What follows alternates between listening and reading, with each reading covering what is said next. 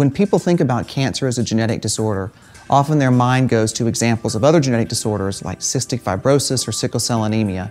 And those are examples where a parent passes a mutation on to a child. It may be a single copy or 2 copies of the mutation, but it's a single gene, and a change in that single gene is sufficient to cause the disease. When we think about cancer, that is generally not the case. There are a small number of cancers, certain forms of colon or ovarian and breast cancer, that are caused by changes in a single gene that lead to a huge increase in risk for disease. But most forms of cancer are actually due to a number of mutations, maybe as many as 6 to 15. And many of these mutations are not inherited from the previous generation, but are actually acquired. So as our cells divide, as we go throughout our lifespan, damage occurs in our DNA. And this damage actually causes the mutations in those specific genes that increase our risk for cancer. Now, some of this damage is just random chance. Every time our cells divide, our DNA has to make a complete copy of itself, and sometimes there are mutations or changes in that DNA. And if those mutations aren't detected and repaired, then that change is passed on to every daughter cell from each succeeding generation. In other cases, the mutation is more environmental. So it may be the impact of ultraviolet light on cells in our skin. Or it might be certain cancer-causing chemicals that alter the DNA from smoking or from exposure to things like asbestos. Whatever the case, a subset of our cells begins to acquire these mutations. And over time, as that population of cells grows and divides, it acquires new mutations, and the whole collective acquiring of these mutations moves us from some threshold of normalcy over into abnormal cell growth and ultimately leading to cancer.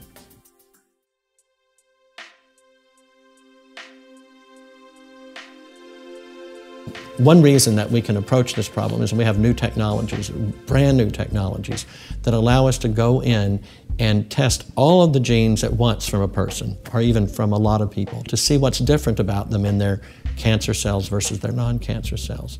This is remarkable because even 10 years ago, we didn't go in and look at all the genes at once.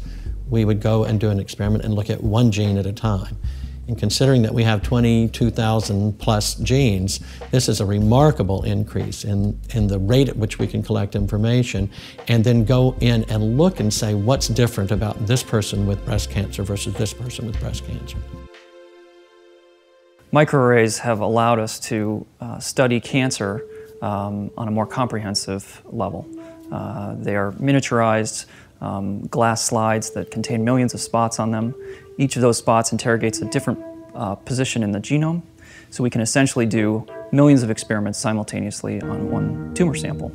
So this allows us to characterize the genome very quickly on lots of cancer samples and gives us a very comprehensive view of what's gone wrong in those tumor samples.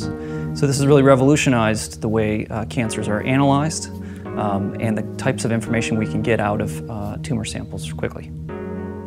HudsonAlpha has committed a lot of resources to implementing these high-tech platforms so that we can do very rapid analysis of thousands of samples per year with just the latest technology available.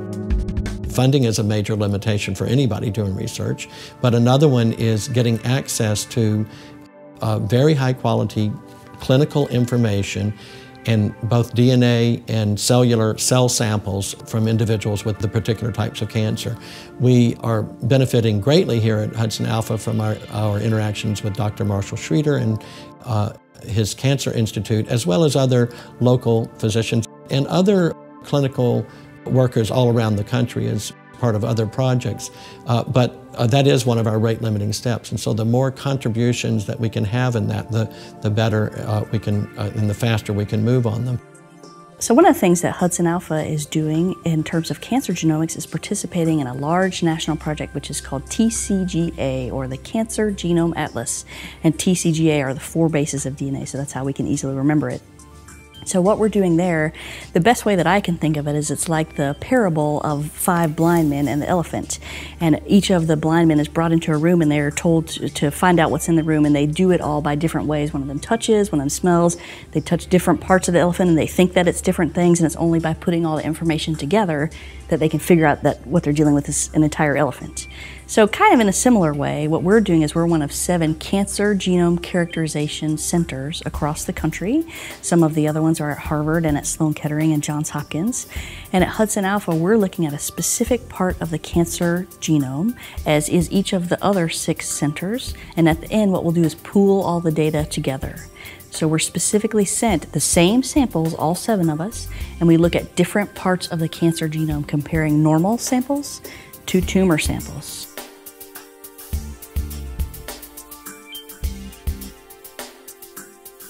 So most of the advances that are going to be made this decade are going to be related to targeted therapy, and targeted therapy that's also personalized in the sense that it is targeted to that individual person's specific malignancy, and the physician knows that in advance of using the drug.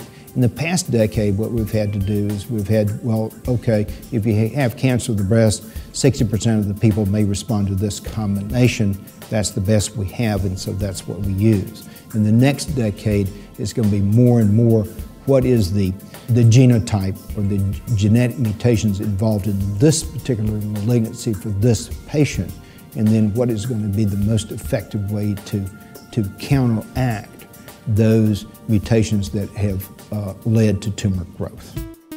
It is clear from the way that biomedical research is going, and especially the new tools of genetics and genomics that allow you to look globally at the problem, to look at all the genes at once. It's clear that what we're learning from that is that there are many questions that we can now answer that we haven't been able to answer before.